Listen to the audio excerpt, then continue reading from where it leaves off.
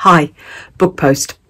If you follow my channel, you'll notice that a while back I reviewed a book called Conquest. The publishers have contacted me again and have sent me another book to review, so I thought we'd open it together. Oh, I do like this. Hang on. And I always struggle. Oh, that's better. Right.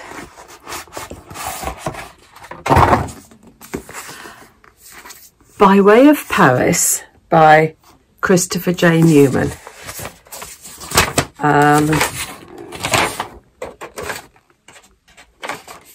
Let's see what it's about.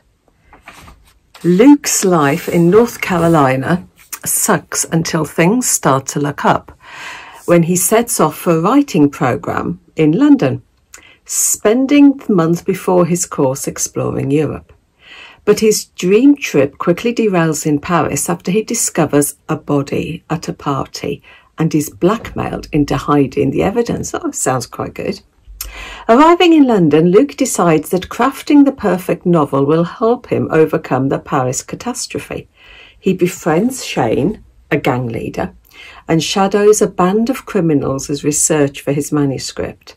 Luke finds a family with a young gang, but this new world is filled with violence and toxic masculinity which strains his academic career, eventually entangling him in the London underworld as he embarks on a slew of crimes, making dangerous enemies along the way.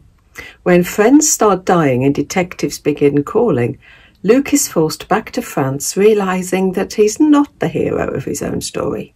Searching for an ending that could free his friends from Shane, Luke wants to bring justice to the murder that happened by way of Paris. Well, it sounds quite intriguing, doesn't it? Oh, I do like Roundfire Books. That's the publishers. I couldn't remember when I started the video who it was. So Christopher J. Newman, a new talent on the scene. Dark, witty and believable.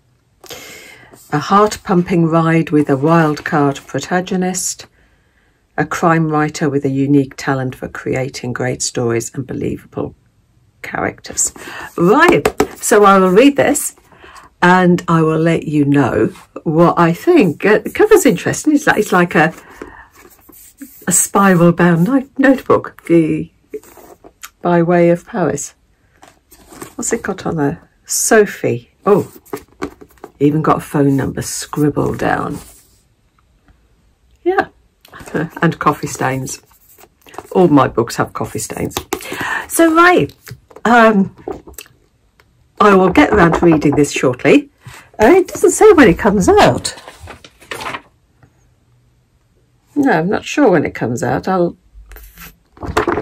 let you know when I review it. So, happy reading. Take care.